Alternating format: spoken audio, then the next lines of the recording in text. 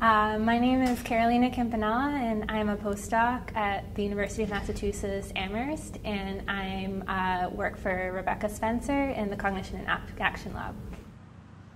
Basically, what I do here is I work with preschoolers, and I'm really interested in naps and how that helps with learning and memory, and then also what factors such as TV use, nutrition, how that impacts their sleep. So I'm originally from Argentina, but I also grew up in New Zealand and then here in the States. So my family moved around a lot. Both my parents are scientists. My dad is a professor in engineering. That's why we moved a lot. And then my mom is a biochemist. As far as how I got into research, the first memory I have of it was when I was about 4 or 5. I remember being really sick, and my mom was trying to explain to me how I needed to rest to get better. And the way she described it to me is that I needed to rest to help the little soldiers in my body that were fighting the germs.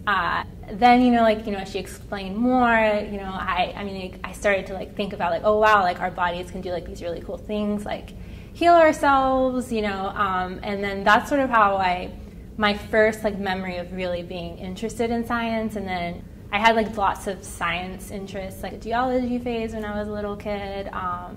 When I was in undergrad, I was really interested in animal behavior. But I think I would always come back to just being really interested in the human body, and then later on in the brain. And so that's what led me here to both to grad school and then my postdoc.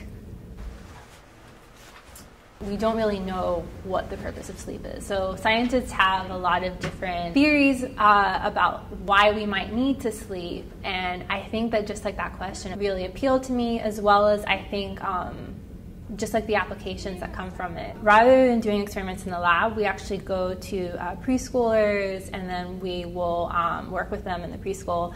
And then we'll have them do different activities depending on what type of memory we're interested in learning. So have them find the locations of cards, things like that. And then in order to measure their sleep, we use actigraphy watches, which is basically kind of like a fancy Fitbit, and it just measures their activity as well as when they're sleeping and when they're awake.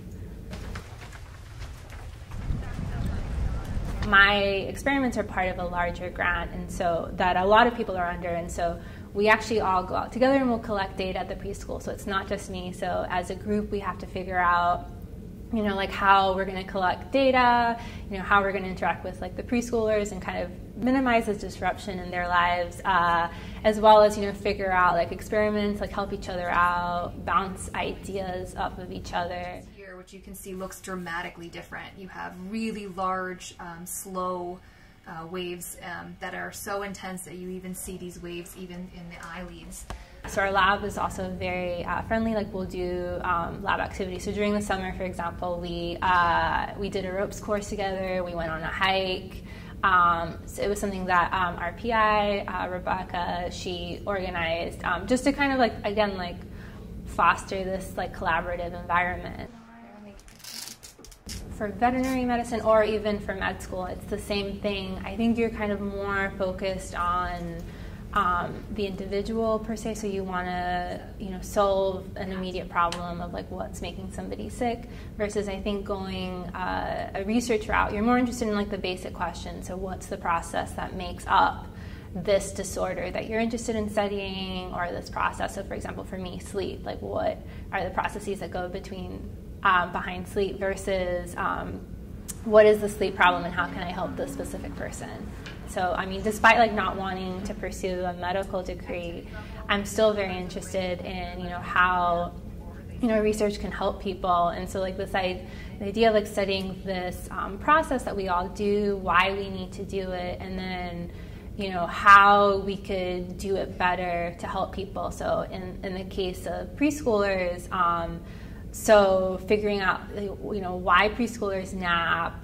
Should they be napping in school, and how that can inform policy. So I think that was another thing that appealed to me. So both this question of why do we sleep, as well as how does it help others.